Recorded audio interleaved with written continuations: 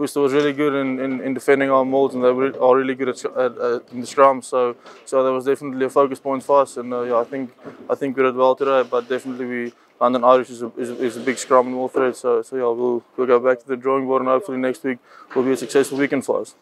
Jeepers, yeah, definitely. I was really happy. It was so cool to score, and I was so negative that it was disallowed. But it was awesome. It would have been much better if there was a full stadium. But it was definitely yeah, a great moment for me, and yeah, hopefully there's a lot more to come.